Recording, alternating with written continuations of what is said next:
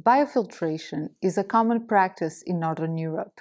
It offers a low-maintenance, chemical-free method for production of drinking water from groundwater sources. It relies on physical, chemical, and biological processes that occur inside of a vessel filled with granular filter material. And it is commonly used for the removal of iron, manganese, and ammonium.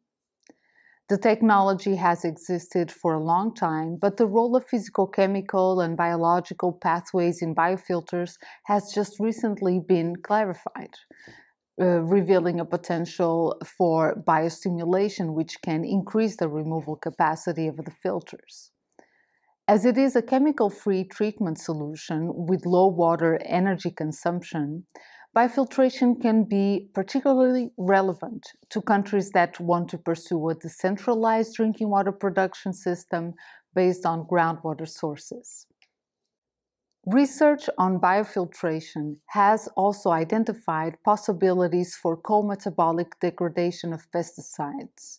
Removal of pesticides from groundwater sources has been a topic of interest by the scientific community, and the latest research focused not only on biofiltration, but also on other technologies such as membrane filtration, activated carbon, and AOP.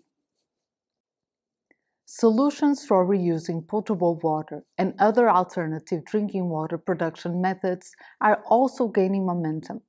An increased number of references are added each year. I can highlight documentation on the design of operations and of UV in potable water reuse solutions or alternative drinking water production from seawater by solar evaporation. The Digital World Water Congress includes 10 sessions on drinking water and potable reuse. By joining us, you will have access to both scientific and practical discussions of new trends in drinking water production. We look forward to seeing you there.